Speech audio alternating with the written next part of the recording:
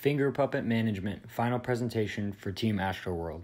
Our main goal with our TV show was that we wanted to show our understanding of what we have learned in the course and apply it in a real-life scenario.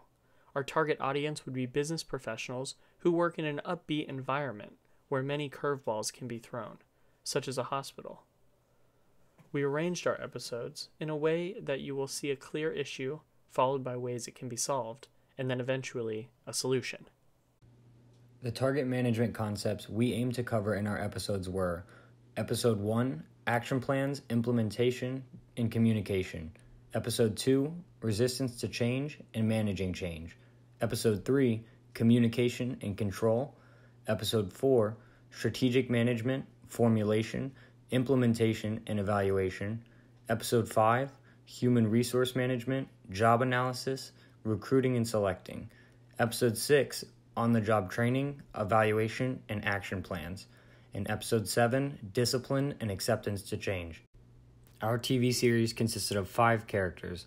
Dr. Miranda Bailey, who is the new manager of the Grace Sloan Memorial Hospital, who is hardworking but has trouble with her management skills. She is a strong, independent character, and in the beginning of her new role, she tries to enforce her new authority a little too strongly. Asking Owen for help is new to her, but she wants to be a good manager, so she learns to lean on him for advice. Dr. Owen Hunt, who is the former manager, who helps Bailey run the hospital in a more efficient and productive manner. Owen is a former soldier and can handle high-pressure situations, can react quickly when needed, and is very good at coming up with a well-thought-out plan. These are skills that he can teach Miranda when handling various situations. Owen believes his methods are the best methods and is not always open-minded to hearing Miranda's ideas, since she has taken his old position. Dr. Meredith Gray is the wife of Dr. Derek Shepard. She is also an attending at the hospital. She is quite stubborn and seems to do what she wants, when she wants. Because her mother, also Dr. Gray, was a skillful and well-known doctor, Meredith thinks she can do as she pleases. Meredith's character will demonstrate some of the issues managers have with employees that have issues coping with change. Change can be a big challenge for new managers and experienced managers. Meredith is also a character that many audience members might relate to, and their own experiences on how they might have handled change when a new manager stepped in or when a manager enforced a form of change. Dr. Derek Shepard is the husband of Meredith Gray and the best friend of Mark Sloan. He is a neurosurgeon attending at the Grace Sloan Memorial Hospital. Dr. Mark Sloan, also known as McSteamy, is a plastic surgeon attending at the hospital. He is also best friends with Dr. Shepard. Our basic storyline would be a TV show based off of Grey's Anatomy. The Grace Sloan Memorial Hospital is located in St. Petersburg, Florida, instead of Seattle, and Miranda Bailey has just been promoted to become the new general manager. She has been having difficulties in running the hospital, since she has never dealt with the amount of responsibilities that were required in order to run the whole medical department. Due to her lack of experience in running a business, less and less people are coming to the hospital, due to the system becoming more unorganized, which is resulting in the hospital slowly going into debt.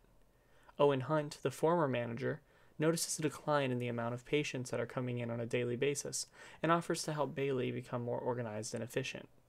Throughout the episodes, Owen describes to Bailey the top management techniques in order to run a successful business. Episode 1. In this episode, we go over action plans, implementation, and communication. The primary management concept in this episode is to show that Miranda has some ideas of what she would like to change or procedures to put in place. However, she lacks the experience in planning for change, and this lack of experience would make the doctors feel uneasy about her ability to lead the surgical department. This episode will show the external and internal struggles she faces, and the pressures and responsibilities that she has to face with this new leadership role. Episode 2 focuses on resistance to change and managing change. This episode focuses on people's willingness or resistance to change. Meredith is being resistant to the change before she even has given it a chance. Although she is correct that Miranda might need some guidance from Owen to help with a plan, her resistance seems to also be for personal reasons. Her resistance could influence how others feel about Miranda's decisions. This adds to the list of things that Miranda has to handle in a professional manner. This teaches Miranda how to separate her friendships from work relationships and handle things as a manager should and not a friend. In Episode 3, we go over the concepts of communication and control. Owen comes to Miranda, thinking he knows what to do for the conflict, attempting to undermine her new authority. Miranda is defensive and does not want to hear out Owen. Owen feels his way of scheduling was working fine and doesn't want to hear Miranda's reasoning or what her big plan is for wanting to make the change. This causes discord between not only them, but the lack of agreeable leadership is causing tension within the whole team. Episode 4 focuses on strategic management, formulation, implementation, and evaluation. After days, the hospital becomes more chaotic as change begins to take place. Bailey starts to hear whispers around the hall that are about her and notices that everyone is disappointed. She finally decides to call Owen to her office to figure out a plan to make all the employees happy. Owen suggests that she uses the 3 strategies of strategic management, which are formulation, implementation, and evaluating, to achieve firm's objectives. Bailey then set up a meeting with all of the employees in order to figure out everyone's availability, so that the employees can receive their desired amount of hours. This new strategy made everyone satisfied with Bailey's management skills, and helped to give Bailey the confidence she needed as a leader. In episode 5, we go over the concepts of human resource management, job analysis, and recruiting and selecting. In this episode, Bailey realizes there are more problems than the employees not receiving enough hours. She realizes that the interns weren't completing their daily goals and they were not being professional. Owen explains to her that she needs to hire new interns and that retraining the interns is not necessary since it's too time-consuming. She then decides to have a meeting with the doctors in order to ask them what kind of intern they are looking for. As a group, they evaluate their needs and what they should look for in new hires to best help the department. Bailey then goes through the interviewing and hiring process with the new interns. Episode 6 prioritizes on-the-job training, evaluation, and action plans. The attendees are now in charge of training the interns that were interviewed and hired. Sloan seems to be getting along well with his new intern. Meredith is having a harder time stepping into this role, though. She doesn't want to give her new intern the opportunity to perform surgical procedures on her patients. She's afraid of them making a mistake. Because of this, the intern goes to Dr. Bailey to complain about the situation. Bailey is faced with the task of how to handle the situation with Meredith. She must weigh the outcome of the consequences on disciplining Meredith or decide to give her a chance to improve her behavior first. Bailey performs an evaluation of Meredith, and then they sit down to go over the evaluation. They come up with an action plan to help Meredith have better training skills in the future.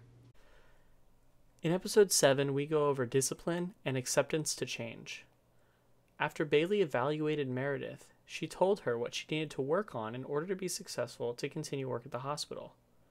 Bailey also gave her a warning that she needed to learn how to respect her new rules or she would be fired.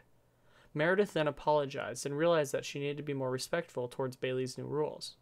Once Meredith began becoming more respectful towards Bailey and her new rules, everyone noticed a change in Meredith's behavior in a positive way.